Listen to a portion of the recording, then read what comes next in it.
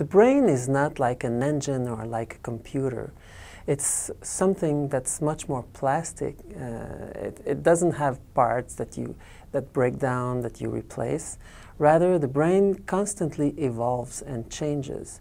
And because of this plasticity, if we understand it better, we can have the brain repair itself. Because PTSD is so much based on a memory that keeps coming back, the treatment approach we used was to try to decrease the strength of that memory. So essentially, we have people recall their traumatic event under the influence of a medication that blocks in part the saving of that memory to long-term memory storage in the brain.